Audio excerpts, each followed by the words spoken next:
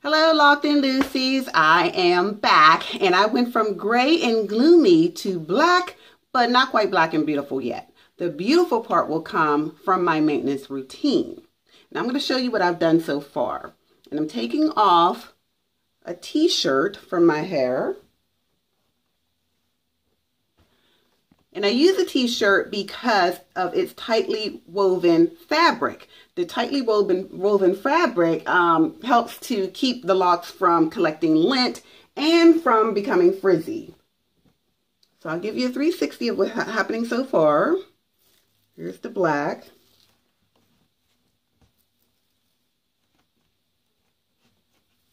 There we go. This is the back.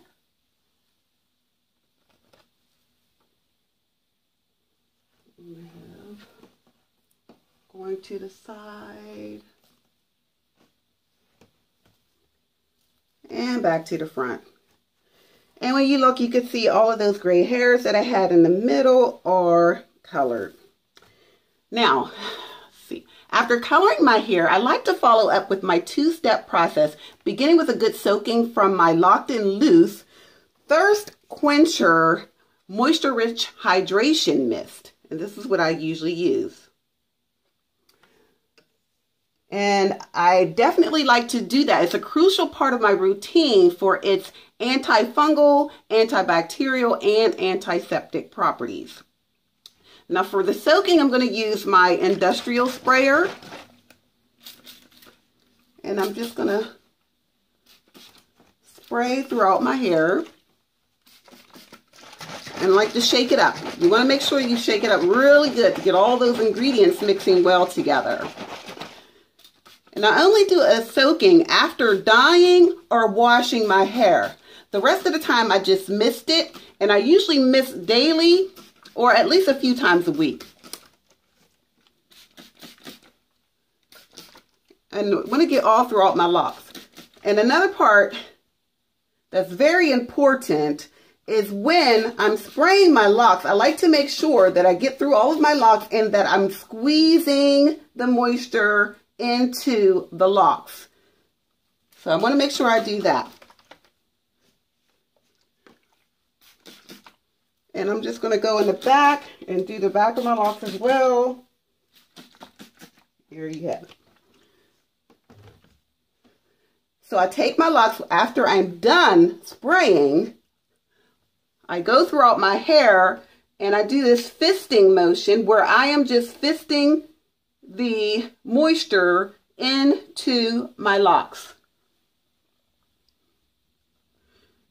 And I do this fisting motion as opposed to a rigorous rubbing because I don't want to my locks to become frizzy. So I'm always doing that. So I'm just fisting it in. Just fisting it in.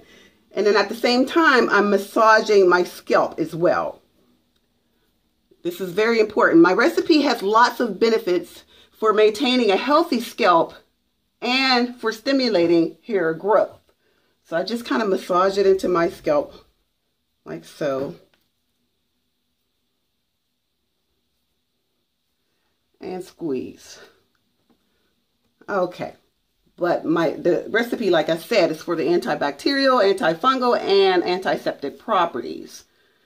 And as my hair is drying, it won't give off that mildewy smell that some locks can have, you know, because of their not drying all the way.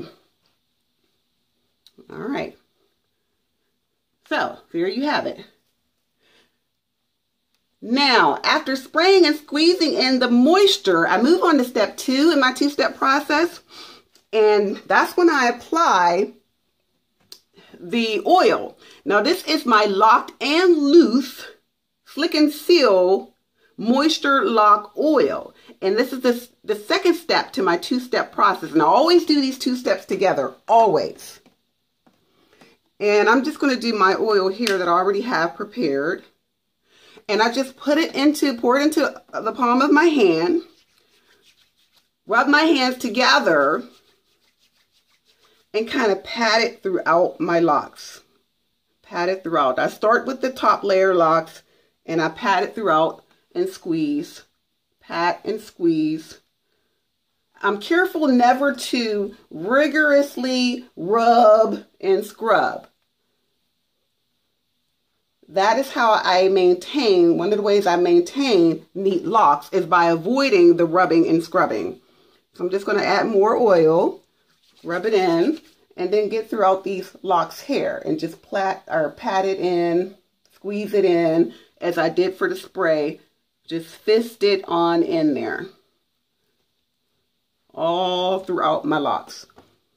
And depending on how long your locks are or how thick they are, that will determine how much oil you need to apply.